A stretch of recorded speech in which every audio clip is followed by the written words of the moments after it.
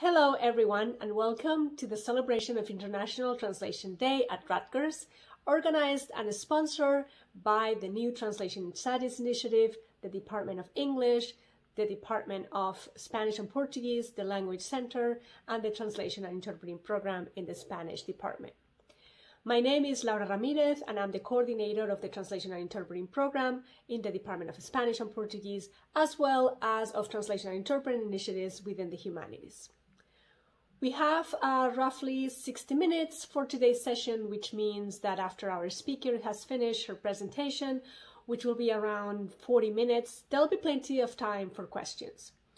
We're using the Zoom format, so please use the chat or unmute your mic and show your camera and ask your question.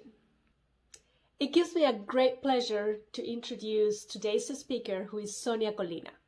Sonia is Regents Professor of Spanish and Portuguese and Director of the National Center of Interpretation at the University of Arizona, where she teaches Spanish linguistics and translation studies. In her translation studies research, she specializes in applied linguistics and translation, translation quality, assessment, pedagogy of translation, and translator education. Her presentation today will deal with translation in the multilingual language classroom as a fifth or additional skill for the language learner: reading, writing, listening, speaking, and translating, and as an activity that promotes literacy, metalinguistic and cultural awareness, translanguaging, and linguistic diversity. Without further ado, let me hand over now to Sonia. The title of Sonia's presentation today is Translation in Language Teaching, Past, Present, and Future. Thank you, Sonia. The floor is yours. My goal is to present ideas in the hope of generating discussion about the future of translation in language teaching. And I like to frame those with some reflections in the past and the present, and also present some illustrative activities. In terms of the past, I like to just share a few ideas and thoughts about how do we get here. And that includes a reflection on the history of language teaching methodologies in connection with translation.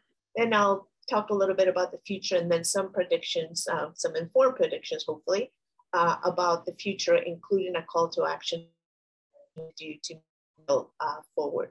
Okay.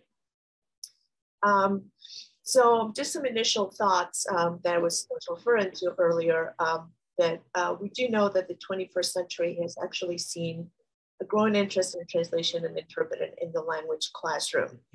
And we're not just saying this in an impressionistic way, but this has been reflected in the number of publications we've seen starting in the early 2000s, some of my own work in 2002. At that point, in Cook 2001, which was really a seminal publication in this regard, at that point, there was still some pushback. Not everyone was really interested in this. However, I have noticed that starting in the second decade of the 21st century, the pace has really accelerated. Now, this has not always been this way. And this is why I like to talk a little bit about the past. Can you see things okay now? Still working? Yeah. Okay, good. Please interrupt me. Don't stop, and don't hesitate to stop me, right? If it doesn't work again. Okay, here we go about the past. You've probably all who work in translation, pedagogy of translation from the professional point of view, and work in language departments where we do a lot of language teaching. You've probably noticed this, that for quite a while, for most of the 20th century, translation was sort of a dirty word for language teachers and researchers. You were not allowed to use translation in your classroom, but even if you brought it up and talked about it, you actually, got a weird look, right? So most of the 20th century, in particular the second half, translation was sort of banned. That's what I like to, the terms that I like in general. But how do we get there? How do the translation in language teaching get its bad reputation? Well, first of all, it was associated with grammar translation. So the translation of isolated, decontextualized sentences, as it was used for teaching language at the beginning of the 20th century. So then, of course, people thought that this was translation is about and didn't want to have anything to do with that. But also we have a number of methods in the second half of the 20th century, such as the direct method or communicative language, in which only the L2 was allowed. So of course, if we only have the L2, then translation is not an option. So then what were the reasons for using only the L2? And these are from Cook, who back in 2001 already argued in favor of bringing translation back into the language classroom. And he goes through all the arguments against it and debunks all of them, presents counter arguments on how this is not actually the idea. But anyway, so the reasons for using only the L2 is that the language, the first language and the second language are considered to be two totally separate systems. And the second language is thought to be acquired pretty much like the L1. So in our classrooms, we had a lot of attempts to try to reproduce that language, that first language acquisition environment, even though everybody knew that it wasn't quite the same, but try to approximate that as much as possible. Another reason was that teachers wanted to take the opportunity in the classroom to use as much as possible. However, there are also good reasons for using the L1, and these are some of the counter arguments that Cook 2001 uses. We do know that bilingual is not the sum of two monolinguals, especially today. There's a lot of work done in bilingualism that tells us that the two languages are interrelated, but they're not separate. Also, we want students today to acquire translanguaging skills. We want students to be able to link their two languages in their minds. They're not separate. They're not different people with two different personalities, but it's the same bilingual person who has two languages in his or her mind. And therefore, those we want to be able to connect them. And also, people never really entirely stopped using translation in the language classroom. So we want to replace that under the table illegal use with actually informed use of translation. So that's a little bit about the past and how we got to where we are today, the present. What about the present? What has changed? Why do we have a lot more interest now in translation and language teaching? Well, in the first place, there's the new methodologies that are popular today in language teaching actually promote the use of the L1 and the L2, both languages. These are methodologies that do not ban the L1, actually promote it and encourage it. I'm sorry, not the L1, but the L2. Yes, I'm right. Yeah, the L1, not just exclusively the L2, like I was talking about before earlier about the direct method in communicative language teaching. Some of these methodologies, those of you who are in language, of course, know about them, are multiliteracies, critical literacies, cultural and symbolic competence. So once the methodologies have changed and once they allow us to bring back the L1 into the classroom, then really the door opens for translation in language teaching. Also on the translation side, a concept, a new view, a broader conceptual definition of translation, professional translation, has actually facilitated this change. And this view of translation is cross-linguistic mediation, talk broader in a broader sense, staying away from just this kind of more narrow view of translation that people tend to associate with grammar translation. Once this becomes more mainstream, it also facilitates the change. So in that regard, this broader view of translation looks at a translated text as a text that fulfills or attempts to fulfill a specific function in a target culture. And this is in accordance with a set of explicit or implicit instructions. And those of you who are in translation studies will recognize this is the translation brief. But in addition, translated text is different. It's not an original text. So it bears some type of relationship, a translation relationship to another text in another language. And what this relationship is and what type of correspondence may vary depending on the culture, on certain notions of translation, or also on the specifications of the translation brief. I also want to state that the way I see a translation text, and most people in translation studies these days see it the same way, is that a translated text is the result of the interaction between a source text and social participants. It's not just the text in isolation, but we have to consider the writer or writers of the source, the target language audience, the translators, and of course, a purpose of purposes.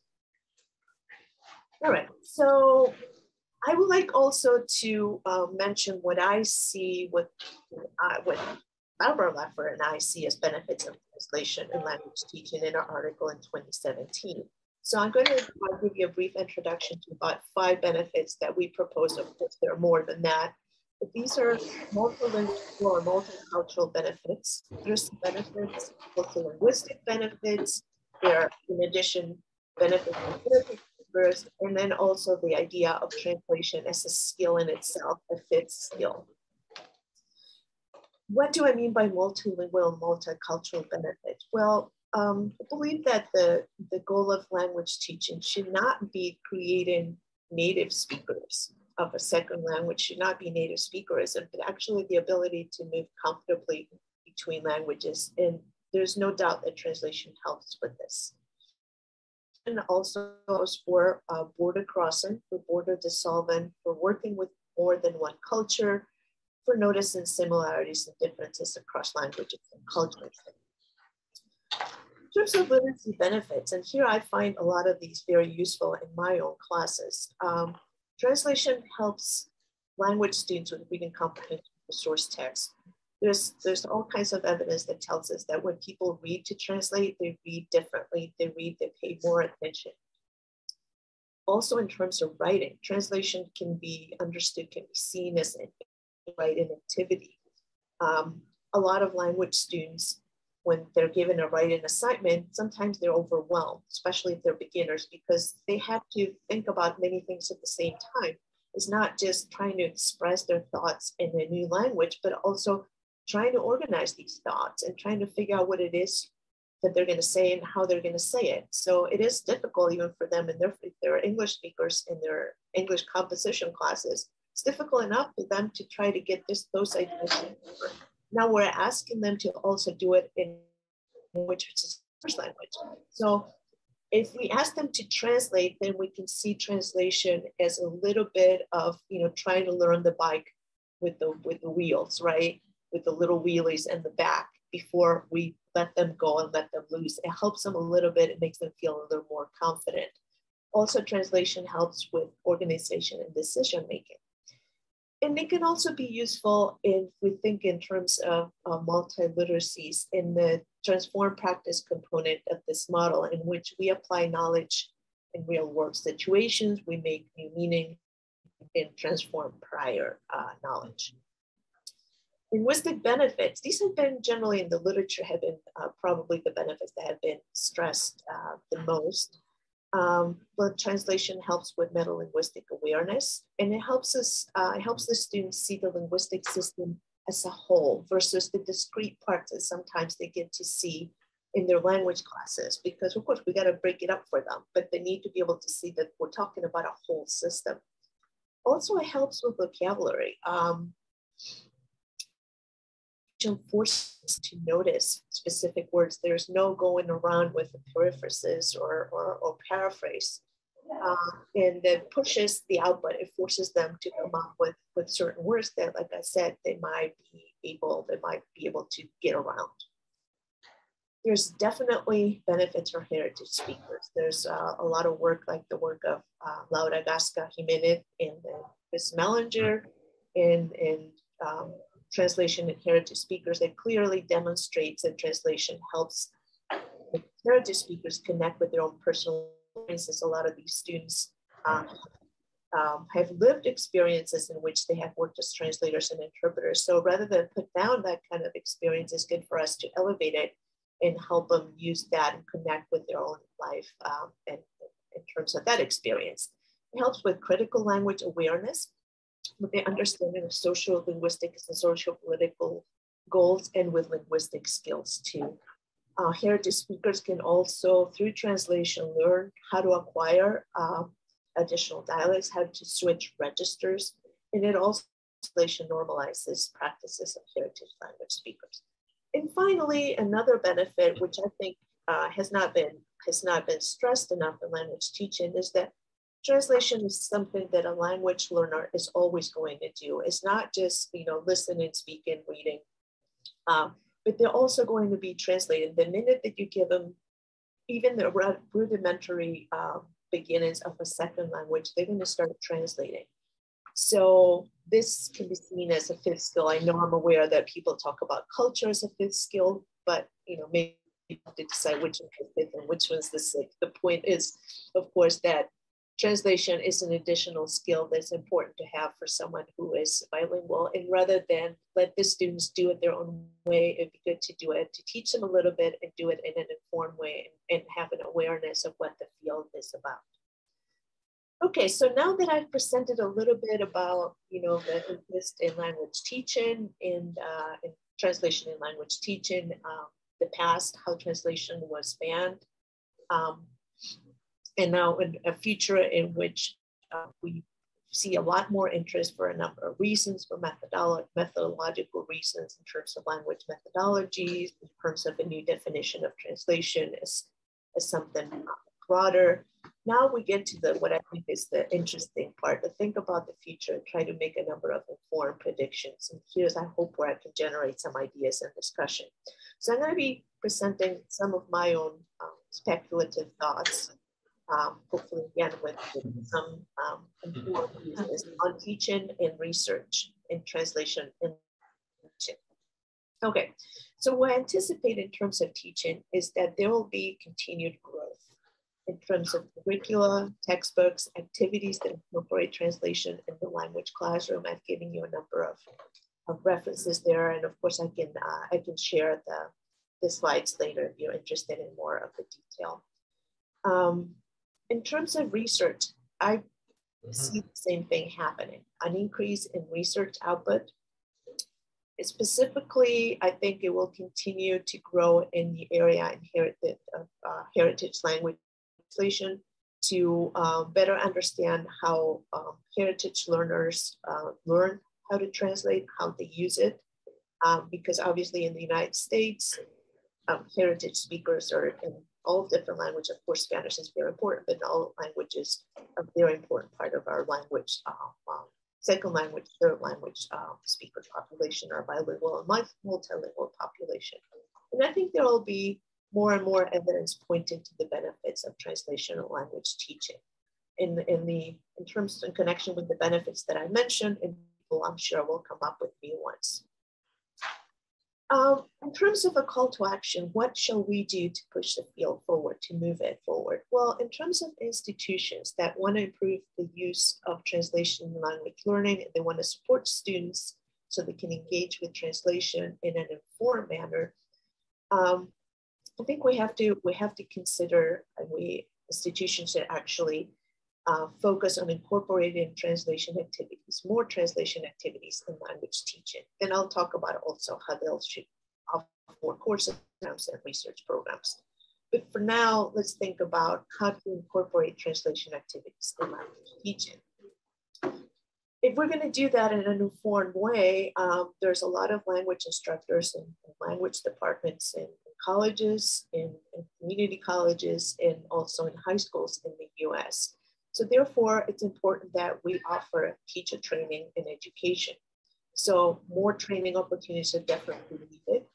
And teachers are going to need to know how to use translation in an informed manner to full grammar translation and fall back into old routines.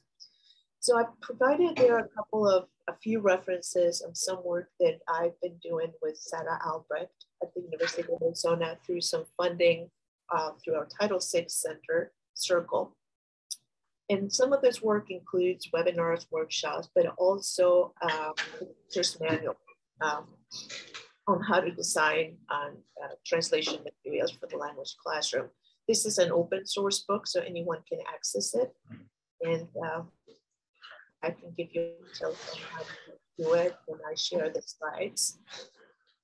So what I wanted to do is just give you a little taste of what we've been doing in terms of this manual, this book, and also some of the webinars and presentations. So what I'll do is I'll first run through, without taking too much of your time, but run through some steps for implementing translation activities, and then provide an example of one possible activity and how it goes also through those steps. So what are the steps we see here? Well, first, we think it's important to determine what it is that your students can do. Obviously, this is a no-brainer for any class, but it is important in terms of thinking about it and giving it some conscious thought before we get started to sign in translation activities. The second would be to determine if you have content to build around. Step 3, what are our goals or objectives? 4, plan the activity, and 5, assess and reflect on what we've done. I've already talked a little bit about determining what students can do. What type of activity are we going to do? What is the level? And adapt it if we need to. Adaptation is always possible. Step 2, determine if we have content to build around. In a multi-literacies framework, the transform practice prong would actually come as a follow-up activity. So for instance, we could have been in the language teaching classroom, could have been reading a certain type of text. So now to transform that practice, we could ask the students to translate the text, of course, with certain instructions, with some practice, not just go ahead and translate it. But, you know, we first work on our reading, and then we can have a translation activity on the text that we've been reading. Goals are important, and we could start, it would be possible to start with the goals and objectives in Colina Lab for 2017 that I mentioned earlier, linguistic or cultural literacy, translanguaging, negotiation of meaning. What is it that we want to do with this activity? It's important to not just think and hope that it'll do something, but to just be very intentional about it and decide what it is that we want to do. It doesn't have to be one goal, it could be a couple of them. Let's, you know, be conscious about it and think which one it is that we want to work on. The ACTFL can-do statements also can be helpful to narrow down objectives. Then, of course, once we've done all this preliminary work, we plan the activity. And if this is going to be one of the first activities that you've done with translation in your language teaching classroom, you might want to take, as your point of departure, one of the examples of published works and modify it according to your needs rather than start from scratch. As I said earlier, then we can always according to the levels of the learners. But of course, like I said, this is something you need to think about ahead of time and plan for. Then finally, assess and reflect. We can use our own translation product as learning assessments. We can look at the translation that the students have done in that regard. It's also important to reflect on the students' learning and the logistics of implementation. And a good idea is always to include the students in the reflection process so that they feel that they're part of the process and we empower them. Okay, and I've looked at the steps. Let me give you an example that actually goes through those steps. Okay, so this has to do with a questionnaire. Here's the lesson plan, just an overview. The students in this activity were expected or are expected to find out what types of music youth listen to. So the first assign a questionnaire in English, we translated to administer in English and in Spanish to Spanish-speaking youth, and they report the results. So now I'm going to quickly, don't want to spend much time because it might be a little repetitive. I've already gone to the steps, but I'll go through the steps to give you the specifics of this activity. First, determine what your students can do. In this case, if we're doing this type of activity for intermediate high school students in the US or for second year college, they should not need major modifications. However, they may be necessary for other students in context. And also I like to point out that sometimes people think that, well, we can't do translation with maybe Spanish 101 or Spanish 202 in any kind of meaningful way. Sure, we don't do that. But then students in 101 and 102, well, they don't have the knowledge, advanced knowledge to do translation. We can do that too. I mean, we have to modify it, do it in an informed way. They can't do the same things, but it's definitely possible. Okay. So determine if you have content that you can build around. This type of lesson could go well with lessons that have cultural content or that have a focus on how to obtain and report information. Very typical in communicative language teaching. So even if you're still using communicative language teaching, of course, not that only uses the L2, but if it's okay for you to use the L1 and the L2, then this will fit really nicely with that type of negotiation of meaning, obtaining and reporting information. Objectives. For this type of activity, we have, of course, negotiation of meaning and also literacy, which would include reading comprehension, writing, organizing, and deciding skills, because we're asking the students to write, to create a survey, to create a questionnaire. And then they'll have to read it, they'll have to administer it. So there's reading. And there's also, of course, oral, where they're administering the questionnaire to Spanish speakers. A little more specific, more detail, and I'm not going to go through all of them, but if we wanted to use, a lot of teachers in high school are going to use their actual standards. So it is possible to use those. And here I've listed some of those objectives. You know, are more specific, like I said, what it is that they're doing. They know and use relevant vocabulary and grammatical structures to write a survey. They translate a questionnaire. They'll communicate orally. And also, I think, highlight this one is important, that the students begin to understand that the communicative connection between the language in the classroom and outside the classroom. Some students see the language in the classroom as something artificial that is not used out there. Maybe not so much in some parts of the US where there's a lot of bilingual speakers, but in other areas, this has happened. I've heard students comment on that when they go study abroad, they realize that language is a living thing, right? So I think this will help them stay away from that view.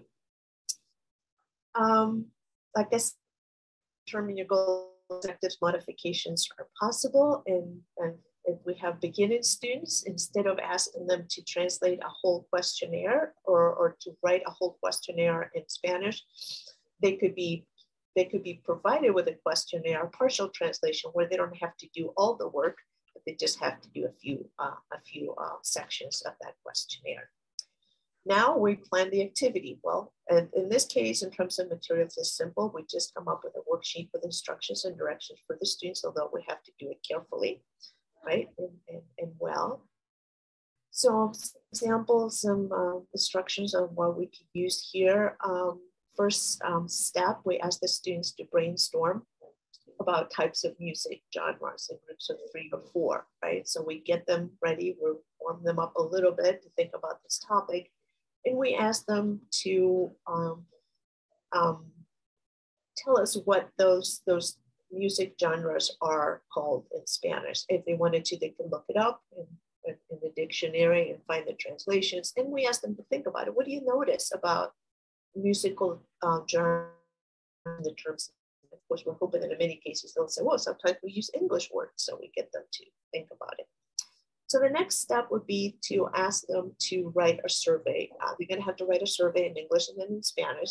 And then the objective is to determine what types of music their peers listen to, and if music's preferences are going to be influenced by the language their peers speak.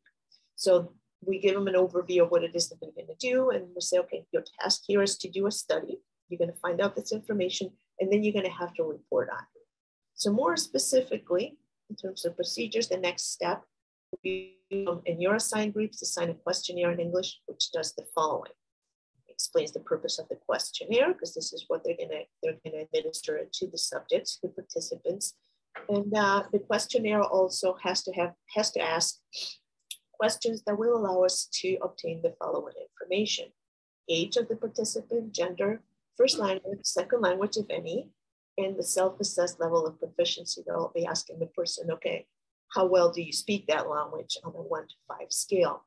Also, it will also ask about the home language. Do you speak a different language at home? And what are your favorite musical genres? Once they've written the questionnaire, we ask them to print it, copy it, and choose 1 or 2 people in the group who orally administer the questionnaire to English-speaking friends and acquaintances between 15 and 20 years old, and then write down the responses. Now we get to the second part where they translate that into Spanish, and then they do the same thing. They print or copy it, and then they choose 1 or 2 people in the group to administer the questionnaire to Spanish-speaking peers and write down the responses. They the questionnaire in English. We told them what we needed, what information we need in that questionnaire. Then we asked them to translate it into Spanish, administer English, administer in Spanish. And now they'll have to report their results. So on their groups, we're going to ask them to write a bar graph and flow sheets with the following elements: bars for English and Spanish-speaking participants, and sections for each type of music. Then they'll have to report their results, and each group will present the results to the class. We'll make sure that each member of the group must participate and speak, and then we need to have a plan ahead who will present which part of the graph. We'll give them a little bit of a framework for the type of report that we want them to do. And an example, each person can describe the results for two types of music. And in Spanish, we give them a little bit of a framework saying, so many personas que hablan inglés prefieren la música rock, and then X personas que hablan español prefieren la música rock. Okay. We ask them at the end, once they've done this presentation in class with bar graphs, to write a paragraph or at least a sentence summarizing the results. And of course, a little more of a direction here, telling them when you need a topic sentence, you need a concluded sentence, and then they turn in a printed copy. All right, so now that was a little bit about how to prepare the materials. Like I said, it was simple. It's just a matter of putting them, all the information well organized in a worksheet and guiding the students through it. It's also important to notice that this activity could be enriched. It could be incorporated into certain specific units, and for instance, in advanced placement Spanish, like in the Spanish language component. And this could be part of personal and public identity units. It could be, like I said in the beginning, culture units, or also when we talk about songs and culture. Okay. Assessment, we've created sample rubrics for group work, for individual work, for combinations of group members, and that's part of the textbook. But this is just an example for something that you should always do when you decide. You should always do when you decide to have a rubric, how to assess it. Now reflect a little bit on how all of this go in the classroom. Were the directions and explanations clear? Was the timing okay? Going back to the objectives that we stated at the beginning that we wanted to meet with this activity, were they accomplished or not? What went well? What could have gone differently? And also, importantly, did you accomplish anything through translation that you may not have accomplished otherwise? When we did this, we had this activity in the high school where my colleague used to, Sarah, to teach.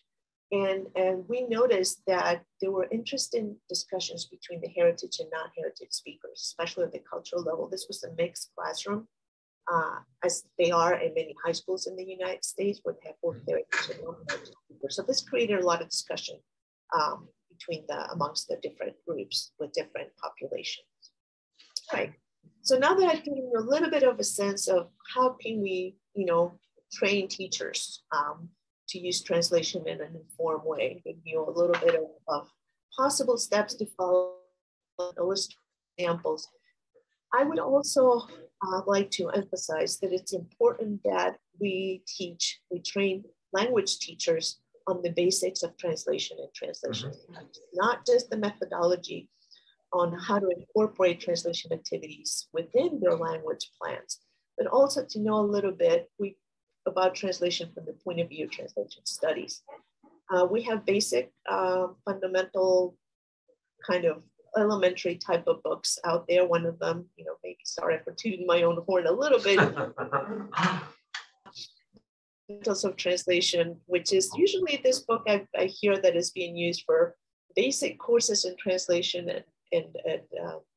but one intention of mine when I wrote this book was not just for courses and for students, but also for teachers that may not know enough about translation from the translation studies point of view, and to start to learn a little bit about this. So this will be, I think, helpful. And there are other books out there, of course, that will help teachers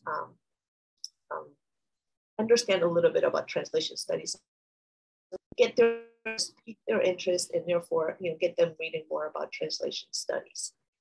What can institutions do? So we talked about teacher training, helping teachers make informed use of translation activities in the language classroom. But also I mentioned that what institutions can also focus on courses, programs, and research programs. For instance, in terms of courses, there are pretty nice books and curriculum out there. Some of them newer and others of some of these other books last century, beginning of the, well, we have new editions, right? But they're not something that was developed in the last few years. But so we have a broad array of books that we can use at the advanced level, like Lunsford, Carreras et al., Gonzalez Davis in Colina 2003.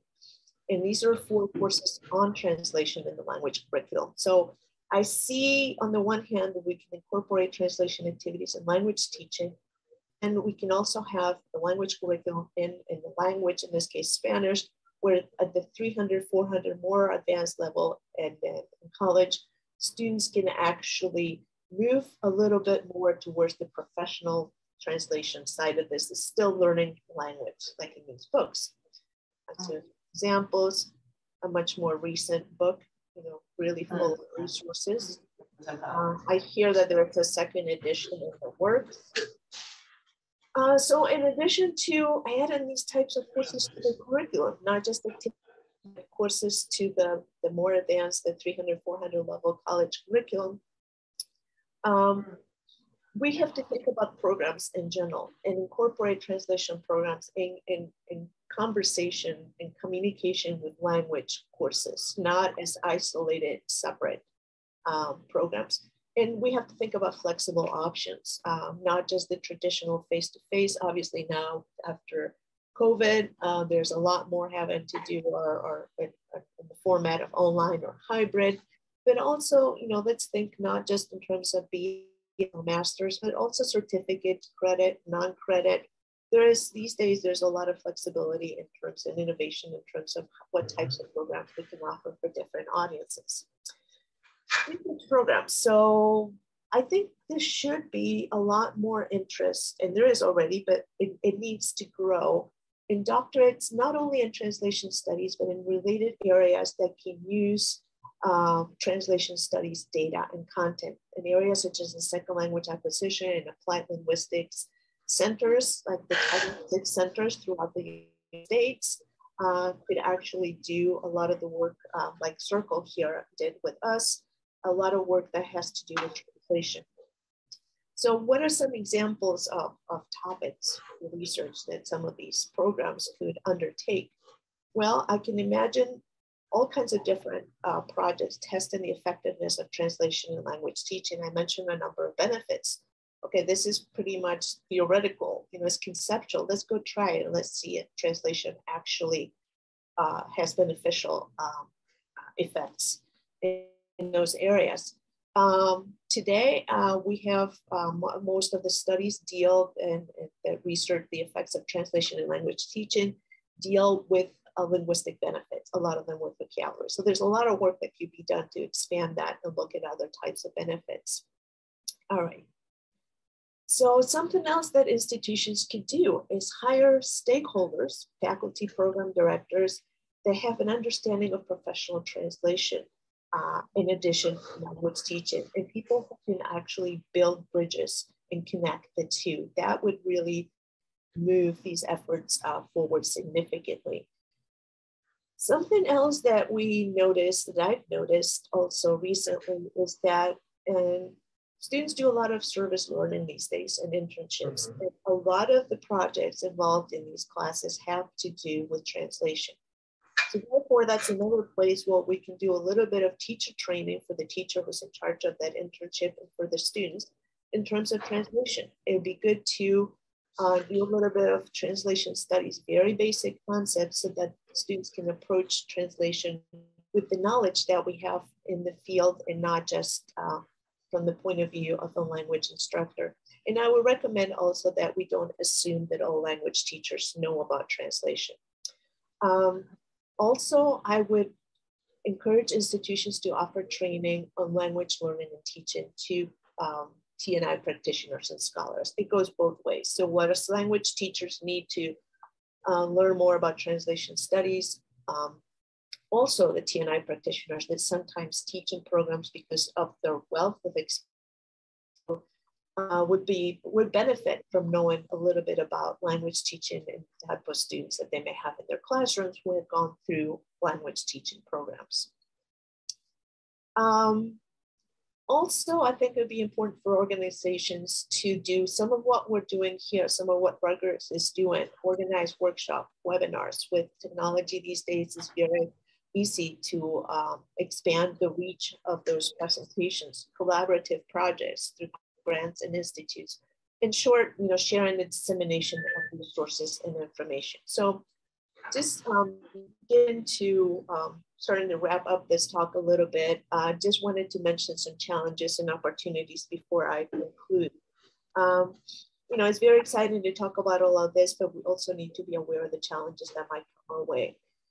One of them that I see is the importance of using translation in an informed manner, so we don't revert to grammar translation. Teachers go back to what they're used to doing. So it's important that we train them in showing them how to teach translation in an informed way that does not go back to grammar. Another challenge will be negotiating and navigating disciplinary boundaries between the teachers and the academics and the practice translators that have not always been in contact. Now we put them in contact, and we're going to have differences arising from the differences in feeling.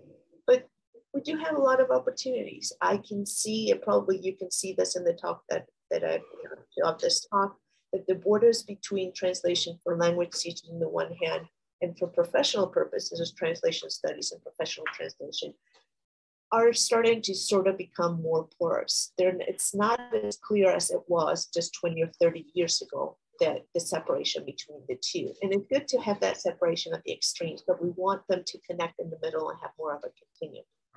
So the last decades have clearly highlighted important points of contact, such as service learning that I just mentioned, the commonality of having a lot of service learning projects and internships that have to do with translation, and also the lived experiences of heritage language students. Translation can be seen as a fifth skill in language learning. That's another way to connect, and a bridge between the language classroom and translation. And just quickly to conclude, because I think I've gone over the 45 that I promised. I hope that I have presented some informed predictions about the future of translation in language teaching. And I try to do this against the backdrop of a broader notion, a broader conceptualization of translation, new language teaching methodologies which are more friendly to translation, and a more diverse multilingual view of language learning. My expectation is that increased activity of research and teaching and teacher training will result in more frequent and deeper connections between the two fields, the fields of language teaching and translation studies, and definitely in a much richer and much more nuanced understanding of the fields for the benefit of multilingual students and societies. With that, Sari, thank you very much for your attention, and I hope that this has created enough ideas and questions that we can have maybe 10 minutes for discussion. Thank you. Thank you so much, Sonia. That was fascinating. Can you hear me, Sonia? Yes, I can hear you. Shall I stop the share? Sure, yeah. Yeah. So everybody can see my face while I'm talking. Yeah, thank you so much. That was fascinating, not only for the overview at the beginning, which I think was very, very good to have for those who are not familiar with this field, but also, of course, about the potential and possibilities that, the synergy between translation and language teaching brings, and also the forecast of the future. I was very excited about that part, all the things that I like, kind of like how you did a SWOT analysis, almost weaknesses, strengths, opportunities, and threats. And I was excited about the opportunities of language teachers and second language acquisition professionals learning about translation. I think maybe it's also a two-way alley where translation studies people have to also collaborate and learn more about second language acquisition and language teaching. So I'm excited about that. So I don't want to use my power position to make questions, though I have a few. So I'm going to open the floor for the public to question, make questions. both online and here in the room. So if anyone has any question, can open the camera and the mic, or if too shy, just the mic, and here in the room, and you can also use the chat, sorry. Oh, Christina, hi. Very nice seeing you, Sonia. Nice seeing you. Really, thank you for this presentation. And I was curious about whether, or your thoughts on using the model that you've proposed, the book that you've recently published, as a preparation for translation and interpreting programs. So we use something like that to get aware, and I'm thinking about heritage speakers, which is the main population that we have on my institution. Would you think that would be a good idea to prepare them better to then enter a program in translation and interpreting? You mean the 2015 book?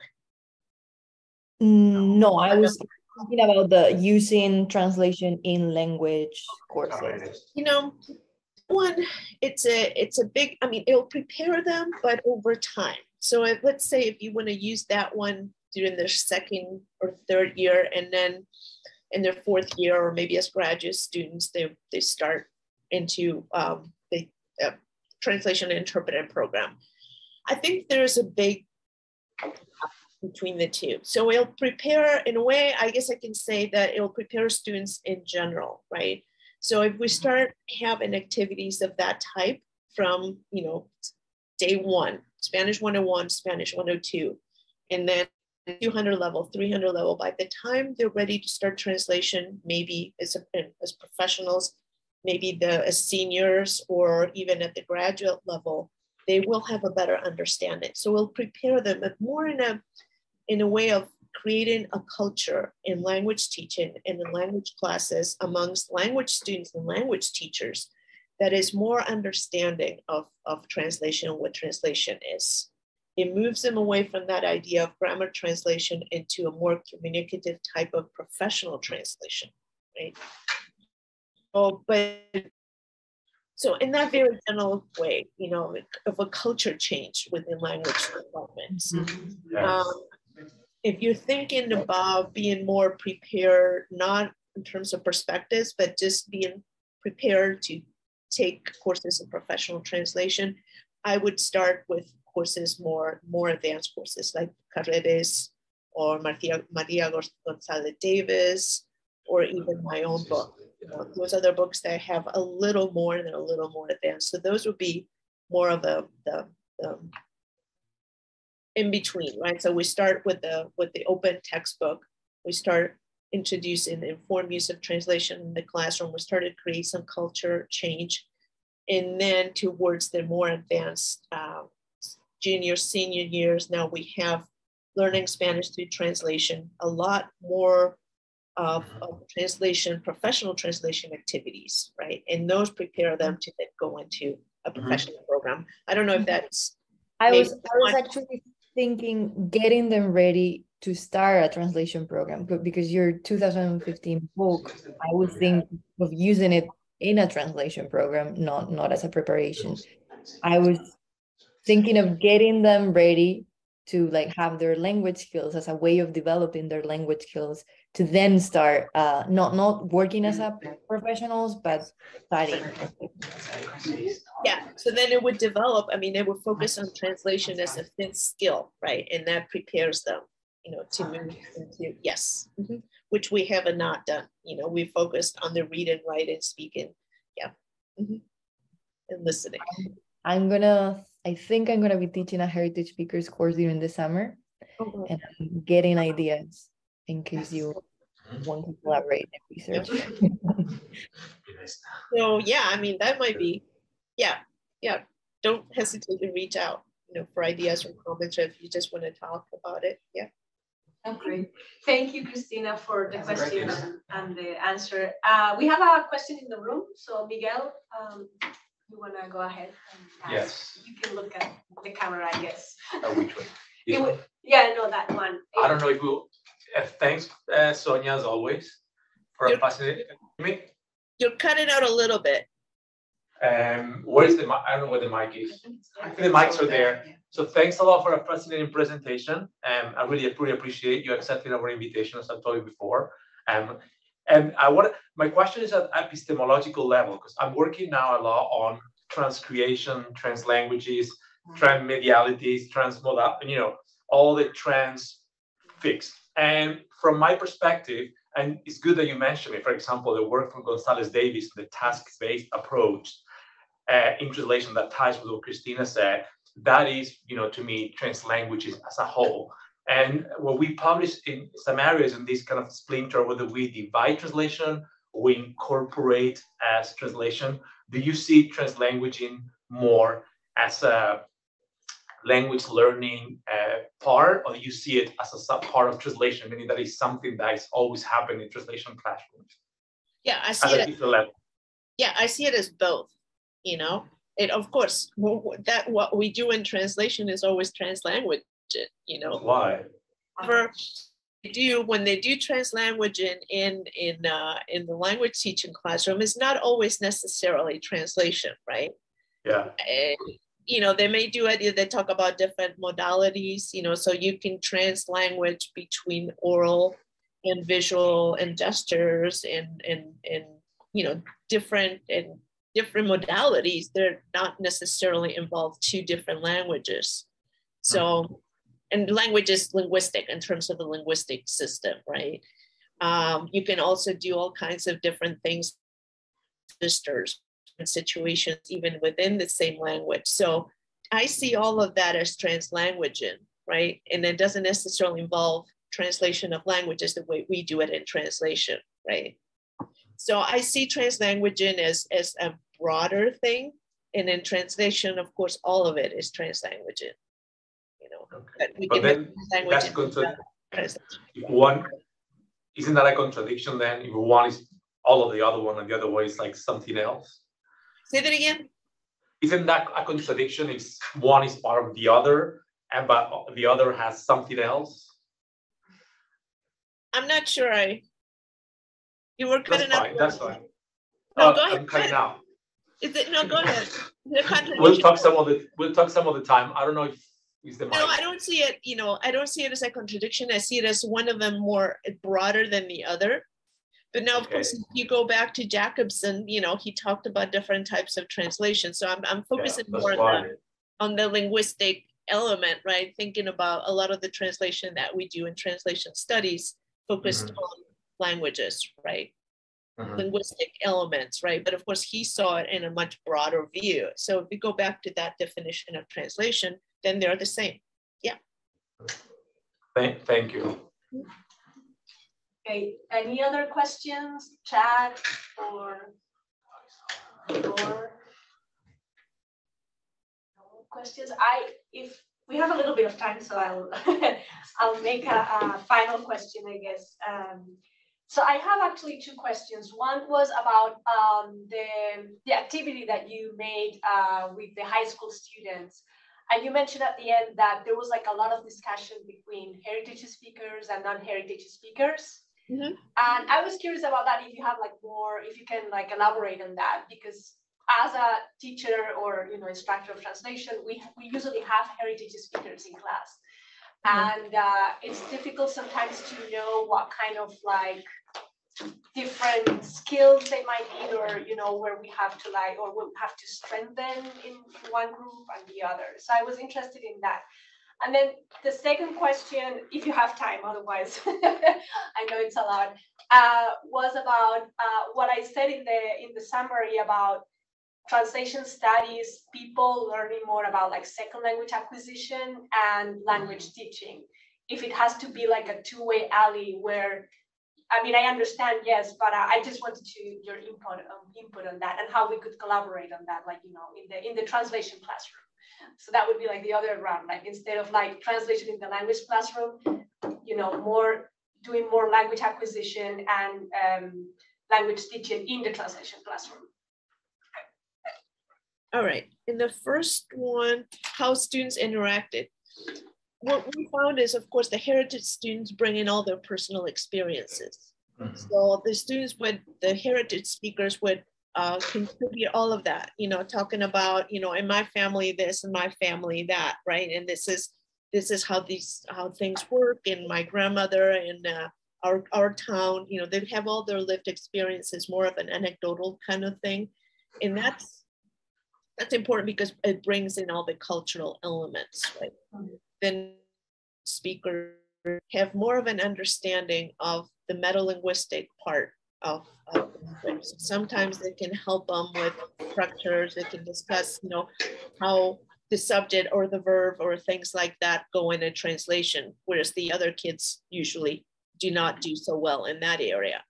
So they have those two aspects that I think contribute and complement each other. I think heritage speakers also help the non-heritage understand the point that I was trying to make, that sometimes a lot of L2 learners who don't have any familial connection with the language see the language as something which is not real, right? Something that they do in the classroom, like the other things that they do in an academic context. So the heritage speakers help them bring in that notion of language as something real and connected to the world. So those are the things that we saw. The cultural element is essential, and being able to relate, the students being able to talk about their experiences. In other classes that have nothing to do with language, students often bring in their own experiences dealing with whatever it might be. But in language classes, for the ones who are L2 learners, unless they've been to study abroad or things like that, there isn't much that they can connect between what they're learning and their experience, right? Heritage speakers really help in that sense, and they bring all the culture. So that's the way I see it. I don't know if that answers the question. Yeah. Yep. Yeah, that's really helppful. Yeah, Okay. I agree. I always like that, because I see that even in non-translation classes that I've had, even phonetics, phonology, they supplement each other, they complement each other really nicely. Very well. So, okay, and your question had to do with people who come from the translation studies side, from that field, and then they may have students in the classroom that are still acquiring the language, right? That's what it was, and how I feel about that. That I think that's just sort of a myth, in the sense that translation studies people have always said, oh, you'll have to acquire the language and you have to be a perfect bilingual before you even get into translation classes. But we do know that that's not the case, that language acquisition doesn't work that way, and it's not static. So people are always learning the language, right? Even people who are perfectly bilingual, they may find that their L1 is weaker after some time, and there's some attrition. So I think the important part is for translation studies people to understand that there's that kind of evolution, that you can't just say that you're in translation and you can't learn you already have learned it all and you're done with it. So they're going to have students that are going to need to learn the language.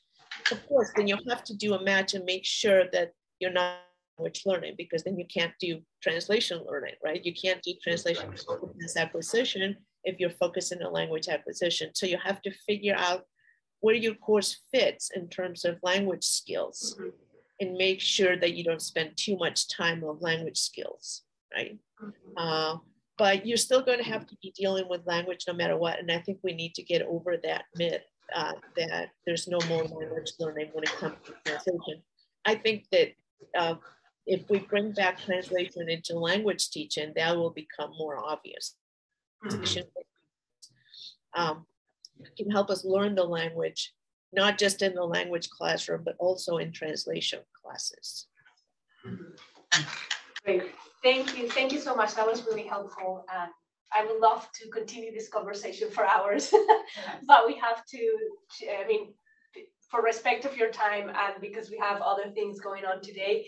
Thank you again, everyone. Thank you, Sonia. Thank you to all the attendees.